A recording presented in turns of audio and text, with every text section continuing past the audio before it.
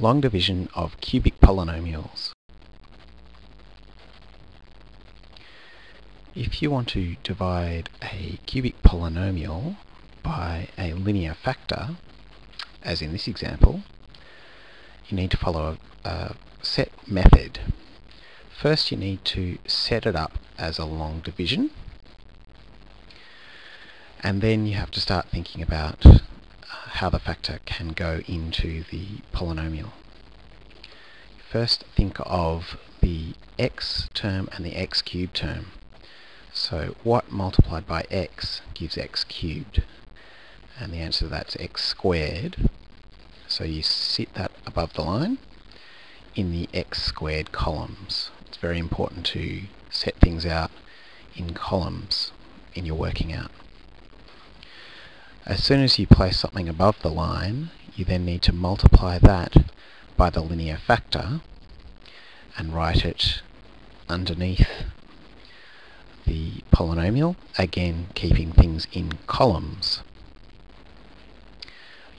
As soon as you write something underneath, you need to put a line underneath it and subtract from the terms above. So don't forget, when you are subtracting -2, it's the same as adding. So you'll have negative 12x squared plus 2x squared gives you negative 10x squared.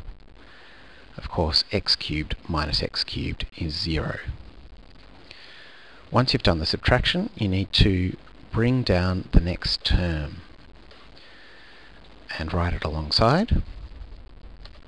Okay, now we need to think, what multiplied by x gives us negative 10x squared?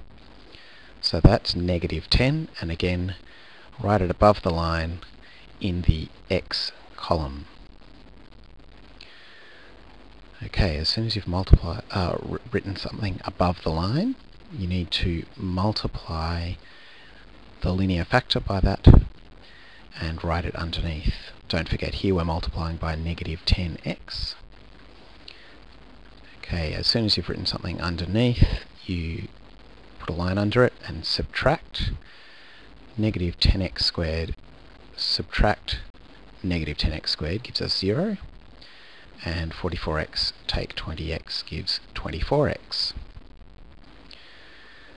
Then bring down the next term and write it alongside. Okay, now we need to think, something multiplied by x gives us 24x. So that's obviously 24, and you need to write that above the line in the constant column.